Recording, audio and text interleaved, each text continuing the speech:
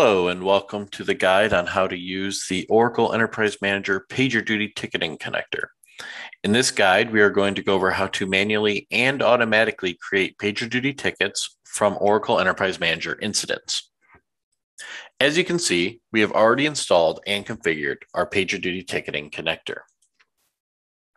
We're going to start off by showing you how to manually create a PagerDuty ticket from an Oracle Enterprise Manager incident.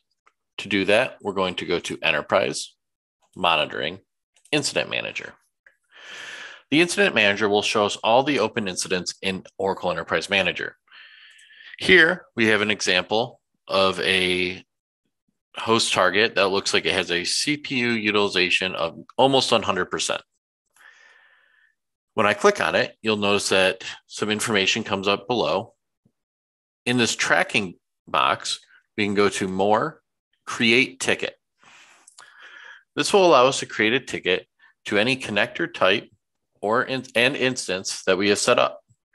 And here you can see it's automatically selected our PagerDuty REST ticketing connector of PagerDuty demo of which we created. And then we have the template name that we want to use. We have PagerDuty Create and Update.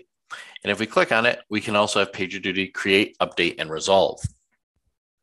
Both templates will create an incident in PagerDuty, as well as update the title and urgency based on the Oracle Enterprise Manager incident.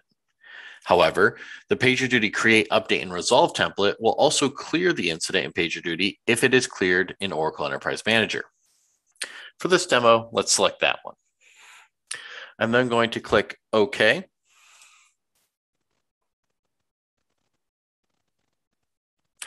And there we go. We see the ticket has been created. And if we go back to our tracking area, we can see the ticket ID with a link that we can click that will open it up in PagerDuty. In PagerDuty, we can see the incident title. We can see in the title, we show the severity with the message from Oracle Enterprise Manager. We can see the urgency, which is in PagerDuty high or low. And since this is a critical incident, we have the urgency of high. And then if we scroll down lower, we can see additional details that come with the ticket, like the target type, the target name, and the owner in Oracle Enterprise Manager. We can also see additional information like what operating system it's on, and even give a link back to click back into Enterprise Manager to see the incident. Now let's see what happens if we clear the incident. I'm going to pause here, quickly solve the incident, and then we'll come back to PagerDuty to see what it looks like.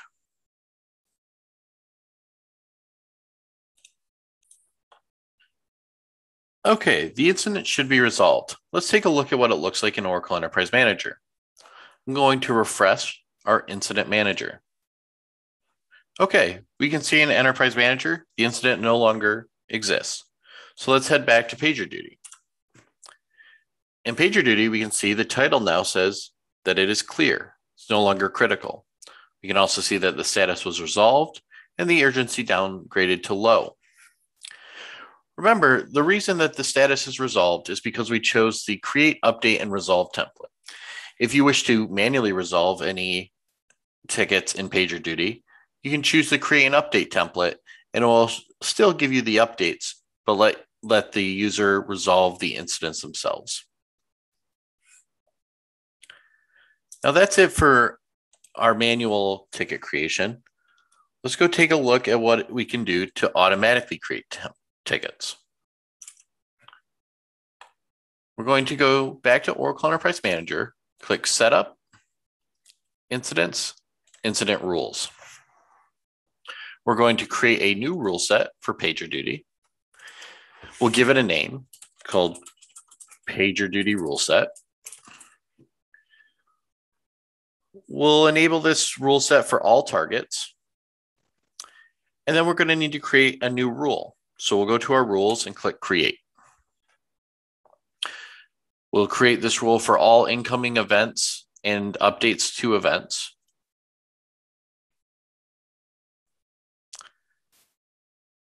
We'll say all events of type metric alert. We'll go over to Add Actions. And this is where we're going to say to create a ticket when any of these incidents arise. So we'll click Add to our new action. Under create incident or update incident, we'll say create incident, and we'll say create ticket. And we're going to say, we'll use our create, update, and resolve once again. From there, we'll hit continue. We will go to the next step where we have to give it a name. We'll call this our PagerDuty. We'll say, how about this? Create PagerDuty ticket. And here we can see review everything that we've just done and click continue. We now have our rule set with our rule, and we will click save. Now, when any future incident fires, we will see that it will automatically create a PagerDuty ticket. If at any point we want to disable this, we can select it, click actions, and disable, and then the rule will no longer create PagerDuty tickets automatically. And that's it. You now know how to create a ticket manually as well as automatically. Thanks for watching.